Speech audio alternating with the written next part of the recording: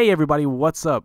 This is a quick video on how to rip or copy your DVD movies onto your Mac so you can put them on any device, your iPhone, your iPad, iPod, Android tablet, Android smartphone, or just keep them in iTunes. This is a fantastic piece of software that I'm using. It's called MacX DVD Ripper Pro, and if you click the annotated link at the top of this video, it will take you to their site where you can download it and buy it at a discounted price. I highly recommend it. It's very awesome. You'll get your use out of it. So go ahead and do that right now. And once you have it downloaded and installed, you'll start it up. It'll bring you to this main screen here. And most people are just going to load the DVD disc. So if you click this DVD button, it'll load your DVD disc that's in your DVD drive right now. Or you can click this load DVD folder if you already have the folder on your computer. Or if you have the ISO image, you can click this ISO button. Most people are, like I said, are going to be using the DVD button. So click that. And here the source DVD disc window pops up. It'll show you what's loaded into your drive right now. It'll show the main title of the movie here in this box. You'll just hit OK.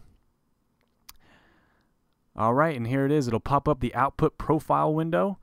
And here is where you can select what output format that you want your movie to be in.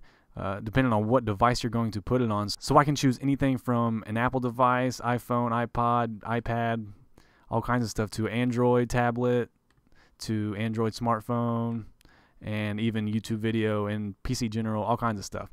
So right now I'm just going to choose iPhone, and it gives you these recommended settings, which is really awesome because you don't have to go in here and change any of the settings. It's already chosen for you. It gives you the best quality option. And it gives you the option to choose older models, which is pretty cool. So I'm just going to leave mine on iPhone 5. I'll hit done. And here it is. It automatically detects the main movie title. It's got it checked right here. You can see how it's the longest. This is the duration, so it's 1 hour and 6. That's the main movie. If you just want to copy the main movie, it automatically selects it for you, and you just hit run. If you want to select any of the extras, if the DVD has any extras, you can go ahead and select any of these here. And you can select them all if you want to. And you can go ahead and click run. That's pretty easy. That's as simple as it is. I will show you what the settings look like if you want to go in here and change some of these. Basically, the default audio language, you'll just leave that in English if you're English, obviously. And then you'll choose this open output folder. That's by default. And you can actually check this add MP4 files to iTunes library after conversion. What this does is it automatically adds the video movie to your iTunes, so you don't have to do it manually after it's converted, after it's copied to your Mac. And you can actually choose this shutdown computer after conversion if you'd like. And here you can choose the default location of where the backed up or copied DVD video goes onto your computer. I just have mine set to the desktop by default. You can change that to whatever you'd like. So now, yeah, we'll just hit run and let it copy the DVD to your Mac. And there it is, folks. Simple as that. The output folder will pop up. Your movie will be there.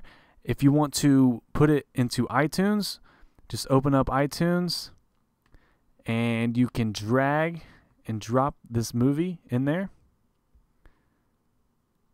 And then once it loads, there it is. And you can load that onto your iPhone, your iPod, iPad by syncing up your iDevice to your computer via the USB cable, and it'll sync onto your device. So go get that program now. It's called MacX DVD Ripper Pro, and again, the link is on the top of this video, and the link is also in the info section below this video, so you can click on it there too. So go get that. Highly recommended program by me. And as always, if you enjoyed this video, if it helps you out, subscribe to my channel, leave a comment and let me know if it helped you out, or if you have any suggestions. And give this video a like, a thumbs up. So that's it for today, folks. I will talk to you guys and girls later. Bye.